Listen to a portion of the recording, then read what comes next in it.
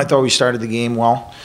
First 15 minutes, we had good play around the net, and we were moving, we were skating. And I thought the last 5 minutes of the first, they made a push and they got us on our heels a little bit. We got out of the period 0-0, and after not playing for a couple weeks, you know, you expect that first period to be a little bit sloppy. But I thought we did a fairly good job, and you know, it's unfortunate they get the power play, and we miss an assignment and they put it in the back of the net. And I think at the end of the day, I think that we just got outworked. They wanted it more than we did, and they played hard.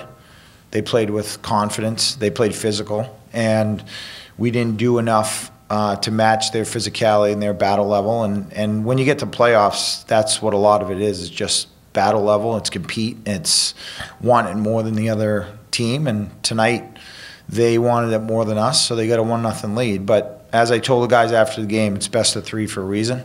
And we expected it to be a series that might go 3 games, and we get down 1. We have to win tomorrow and extend it to a 3rd game. So we're just going to focus on making the adjustments you need to make, and hopefully we'll be better tomorrow, having played the game tonight, and have a better effort. Compete. You know, they're gonna be physical. They're gonna be hard to play against. They take away.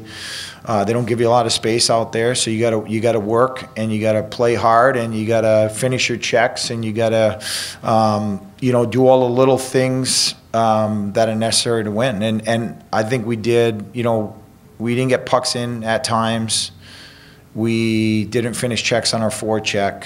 We curled and looped, and we didn't create turnovers like we can. And I think if we do that tomorrow, then we'll be able to create some opportunities. And, you know, at times in the 3rd period, we created some turnovers, which led to some good chances, and their guy made some saves. I mean, he's a great goalie for a reason, and he played really well tonight.